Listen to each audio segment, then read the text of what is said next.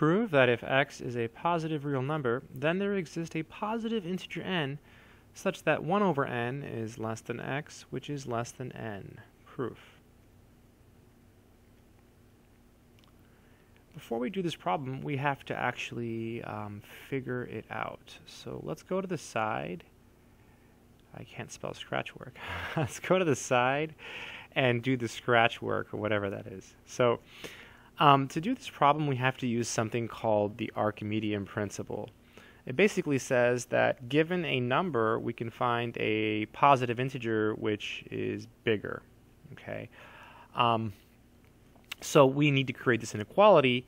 So the natural thing to do is to start with x. So because x is an element in the set of real numbers, by the Archimedean principle, we should come up with a natural number n which is bigger than x. So we can do that. And if you write this backwards, if you read it right to left, it says x less than n. So that takes care of the first condition. Now we need to come up with 1 over n less than x. Okay, so I'm using the same n here. We won't be able to do that in the proof, but let's solve this for n. So if you multiply both sides by n, we get 1 less than xn. And then dividing by x, right? X is positive, so the inequality sign won't switch. We have 1 over x less than n. Okay, or reading it backwards, n bigger than 1 over x. So we need to use the Archimedean property on 1 over x. So 1 over x is a real number. So by the Archimedean property, there exists a positive integer which we can call, say, m, which is bigger than 1 over x. And again, doing the same thing we just did, that would give us, let's see, multiplying by x and dividing by m would give us x bigger than 1 over m. And so we have 1 over m is less than x, which is less than n. So we have this here.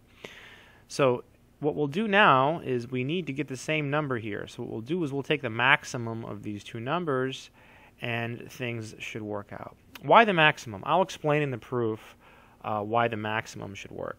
Let's go ahead and start writing our proof, and we have to do this all over again in the proof anyway. So it says, prove that if x is a positive real number. So that's our hypothesis. So we start by writing down, suppose x is a positive real number. So positive real number. Okay, and the goal is to create this inequality over here. All right, so now we can use the Archimedean property on x. So since x is a real number, so since x is an element in the set of real numbers, by the Archimedean property, or Archimedean principle, I'll say by the AP, there exists, so I'll use a backwards E for there exists, and I don't want to use n or m. I'm going to use a different letter because I want n to be my final letter, so I'm going to use n1. n1 in the set of natural numbers such that n1 is bigger than x. So this means that x is less than n1. And as we figured out in our scratch work, in order to come up with this, which is not the final answer, but it's close to it, we need to use 1 over x. So note, x is positive, so 1 over x makes sense, right? It's a real number. It est 1 over x is in the set of real numbers. So by the Archimedean principle, so by the AP, there exists a natural number, possibly a different one. We cannot guarantee it's the same one. So therefore we must use a different symbol. So n sub 2 in the set of natural numbers such that n sub 2 is greater than the number 1 over x. And again, multiplying by x and dividing by n2, this would imply that x is bigger than 1 over n2, or rather 1 over n2 is less than x, right? Reading it backwards, which is less than n1. So we're here. This is where we were in the scratch work, and I said I would explain what to do now. So the idea is to take the maximum of these two. So we're going to set lowercase n to be equal to the maximum of n2 and n1. And let me explain why this will work. So first of all, if n1, let me come over here, this is scratch, this is not part of the proof, so scratch. So n1 is going to be less than or equal to capital N. So I guess I can mention that in the proof. So note, x is less than n1, which is less than or equal to lowercase n, because n is the maximum of n1, n2. Okay, so why did we use the maximum even though we have 1 over n2? That's the confusing part.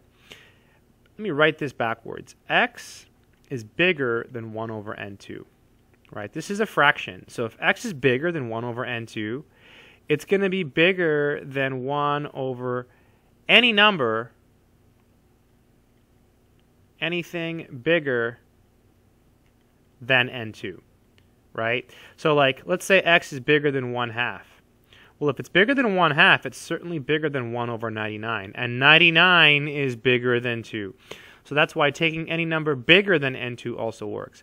But that's not enough. Let's justify it in the problem. So note, n is also less than or equal to, or greater than or equal to, rather, n2, right? Because n is the maximum of these two. So that means that 1 over n2 is greater than or equal to 1 over n.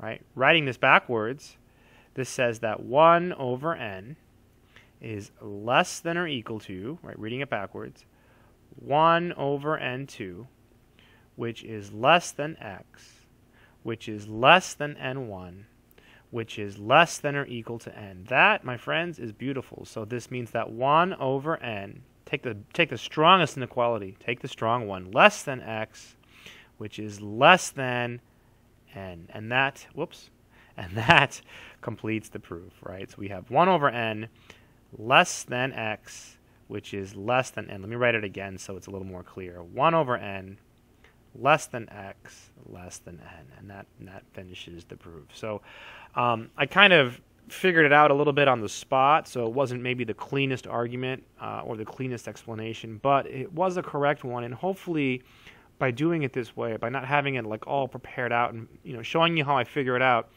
hopefully you can learn how to write proofs as well. It's hard, and the thought process is difficult, so I hope this video has been helpful. That's it.